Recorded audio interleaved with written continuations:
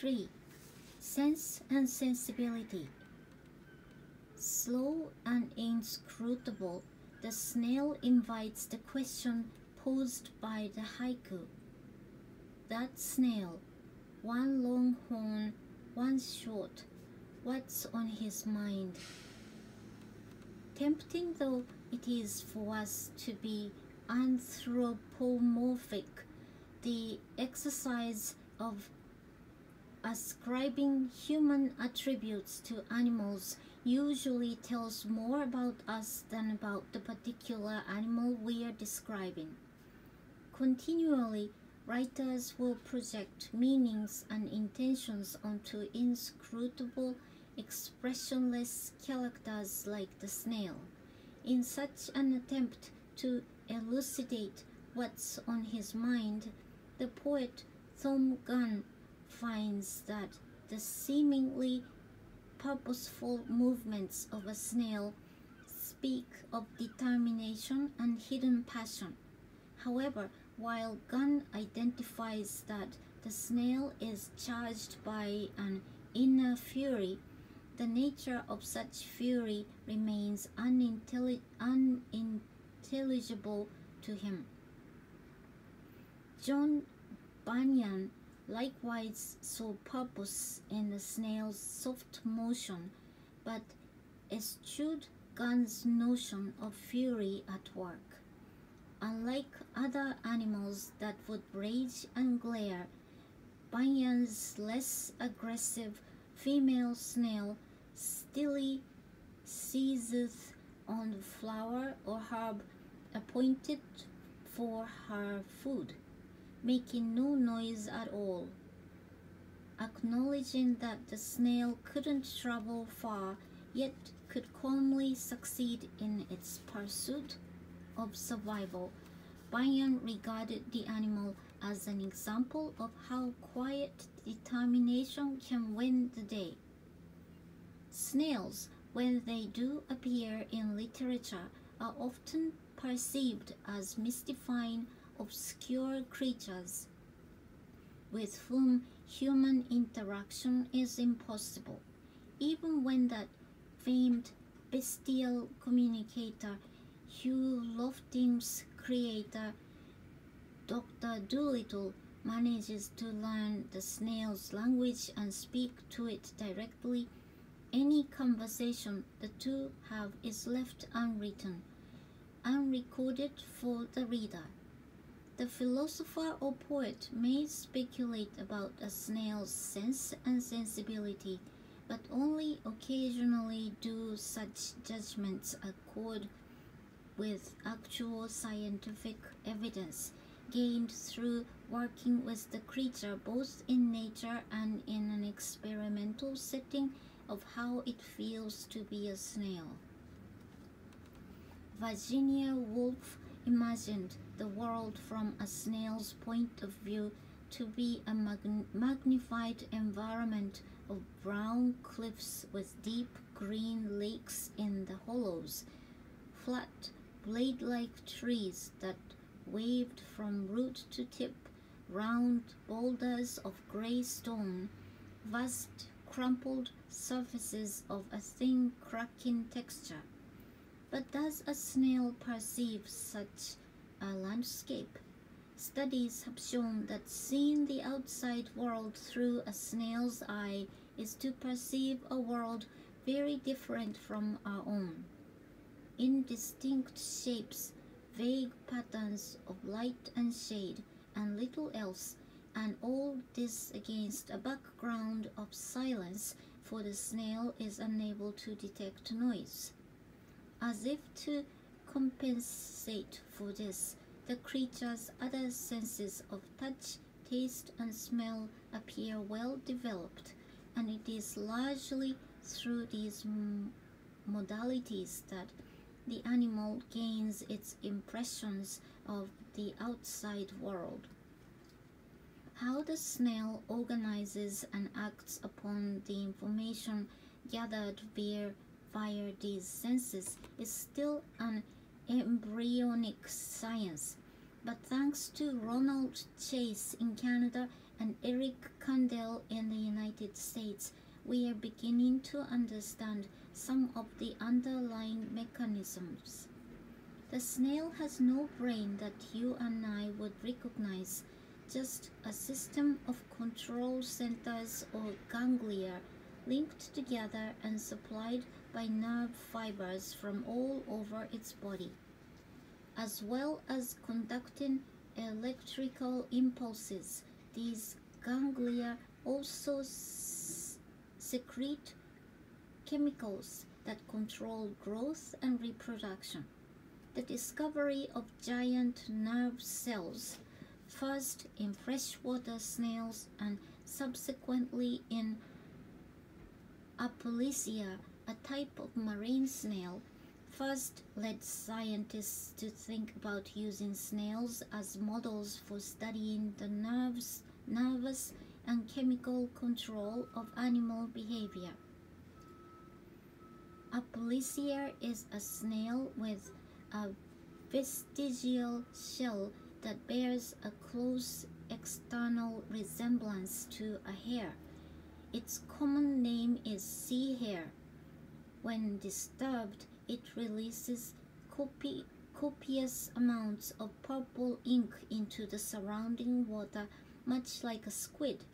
It was believed that Aplysia's flesh and inky liquid were deleterious to humans. Even touching a snail was thought to render you bald, and the mere sight of one would not fail to subdue the obstinacy of a concealed pregnancy.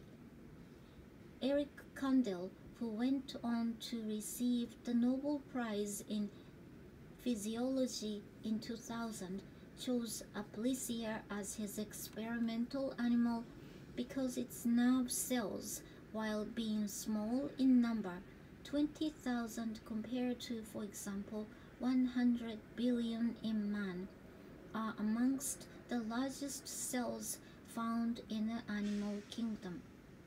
In such an intriguing species, Kandel found an ideal system for exploring the molecular basis of memory storage.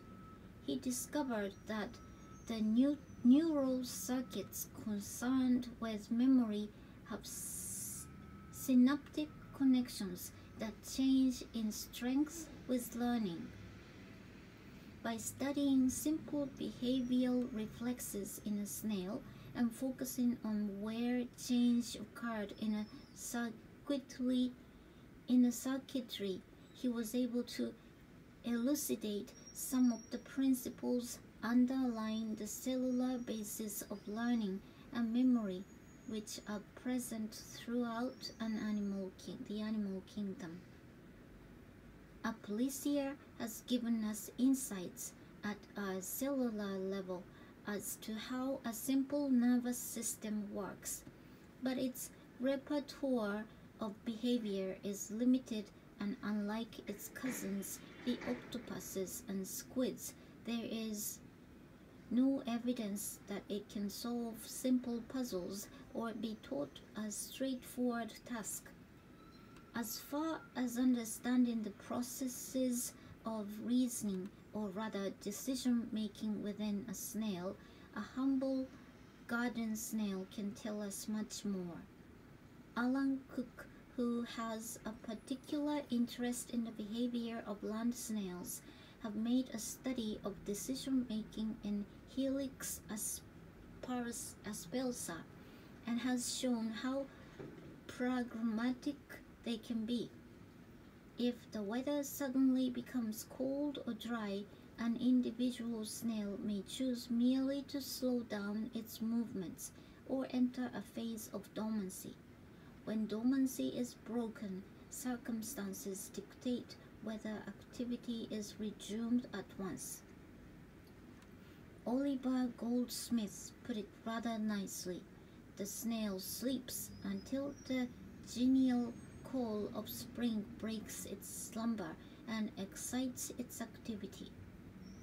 So great are the numbers of snails that emerge in the spring when conditions are particularly favorable that gardeners were once inclined to think they burst forth from the earth itself. How land snails survive in hostile territories where the ambient temperature prohibits other forms of life is only partially understood. Nat Schmidt Nielsen has studied the survival of snails in the Negev desert in Israel. By inserting thermocouples into the bodies of snails, he was able to show that these animals didn't become as warm as neighboring rocks. Their temperature remained less than 50 degrees, a tolerance limit for any snail. Their chalky white shells reflect much of the intense solar heat, and their bodies retreat into the apex of the shell, leaving air in the largest whorl as insulation. Thus, the snail's experience of the world is heavily influenced by its most marked feature, the shell. The snail's shell has provided much inspiration for writers in fiction, being as it is a powerfully evocative image and therefore ripe for metaphor. The novelist Antonia Bayat uses the image of a snail throughout her novel Babel Tower, both through snail references in the text and most intriguingly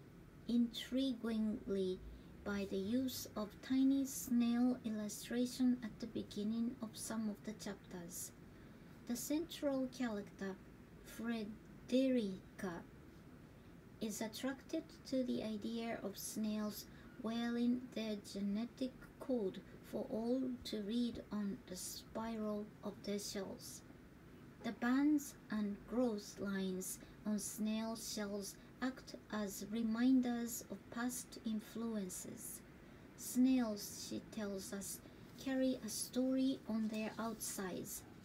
The idea of the shell reminding us of experience and therefore a path through endurance chimes with scientific findings mentioned above, which demonstrate how crucial the ever-present shell is for the snail's endurance in hostile environments.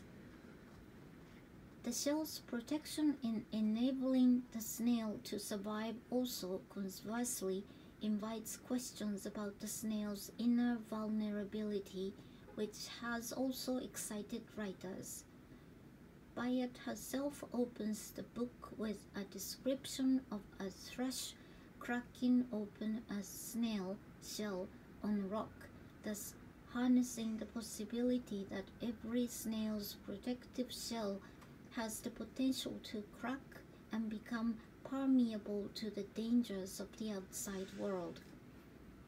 The poet Alessandro Galenzi too imagines the vulnerability of a snail beneath its hard yet brittle coiled exterior when he says, "It takes the merest trifle to smash in the fragile dwelling, and a good round curse transforms the snail to sluggy nakedness." The shell also suggests the idea of a snail's solitude. After all, the snail carries its own house around on its back. Thus one might suppose it has little need for companionship, instead seeking out lonely resting sites. Scientists have found that such homing activity is further evidence of the snail's curiously self-sufficient form of pragmatism. As Ronald Chase points out, Snails return to their homes late at night to avoid desiccation and for reasons of safety. The availability of another suitable resting site can be shown to influence the decision of an individual snail to stay out or to proceed homeward. Homing, sometimes something that relies on chemical cues, can be prevented by removing the snail's cephalic tentacles, those protrusions from the head that have at their tip smell sensors and a primitive eye. Removing both tentacles results in their regrowth. Merely removing one has a disorientating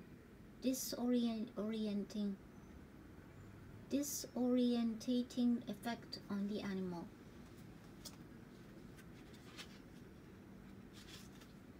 In a frequently quoted passage from The Descent of Man, 1871, Charles Darwin reports an example of how snails follow trails, from which he draws his own optimistic conclusion on the companionship of snails. An accurate observer, Mr. Lonsdale, informs me that he placed a pair of land snails, Helix pomatia, one of which was weakly, into a small and ill-provided garden. After a short time, the strong and healthy individual disappeared and was traced by its track of slime over a wall into an adjoining well-stocked garden. Mr. Lonsdale concluded that it had deserted its sickly mate, but after an absence of 24 hours it returned and apparently communicated the result of its successful exploration, for both then started along the same track and disappeared over the wall. Darwin concluded that this was evidence of attachment between snails. Sadly, it isn't. While it used to be thought that snails orient themselves by following the slime traits of other snails, it has been shown, at least in the periwinkle, that following an existing trail is primarily an energy-saving device rather than a sign of companionship. Less mucus is needed to move forward if a trail has already been laid down, and more energy is therefore conserved for the important tasks of feeding and mating. The fresher the slime, the easier it is for the snail to proceed. There is no evidence of pair bonding in snails, and as for communicating the benefits of a well-stocked garden, as Darwin supposes, there is little proof of that sort of interaction either. Snails, for its most part, remain solitary creatures, motivated by the same desires that drive other animals, namely food, shelter, and reproduction. The poet William Cowper noted this disregard for companionship observing in a snail.